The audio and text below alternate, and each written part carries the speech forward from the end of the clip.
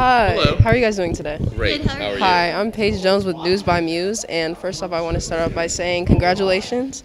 And also, what were you guys' emotions just from taking this TV show now to the big screens and becoming a movie? Were there any like surreal feelings about this?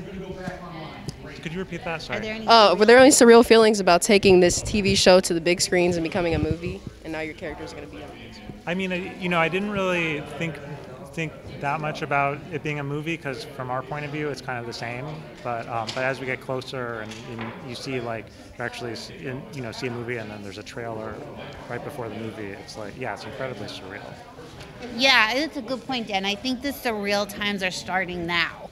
Like the process of making it was similar to our jobs, but now that it's like there's some buzz and Posters, and it's true. Like I went to see a movie and then heard my voice in a theater, and it was very surreal, being like, oh my God, this is happening. It's coming out. Now it's coming out in a few months. It had always been pushed like, oh, it'll be in a year, and now it's like happening. So it's very exciting. What movies were you seeing? I saw The Batman. And? I enjoyed it. Are there any elements of you guys' characters that's going to be different from the TV shows, or anything that's going to be added to the movie at all? I think all three of the kids are going to go on a journey that the audience is going to enjoy. So it's going to explore more than the TV shows had a chance to do. I mean, I feel like they do grow by the end of the movie, but it's hard to really say how and why without giving away everything.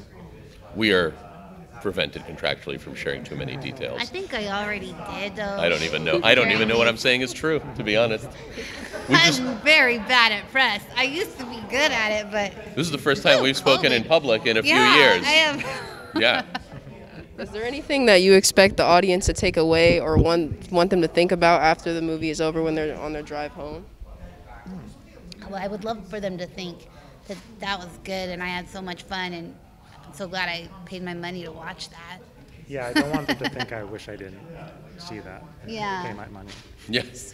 I want them to leave and be like, for a moment, I escaped into a warm fantasy world, and now I'm back in my regular, also wonderful life. Yes, yes. So yeah, something like that, and That then would maybe be to great. think about just how to make the world better. Maybe start a nonprofit. Maybe see this movie and be like, you know what? I can help people. They could do something smaller, like you Yeah. get home from watching the movie and think about someone you like and give them a call and just Startle say, them. Hello, how are you doing today?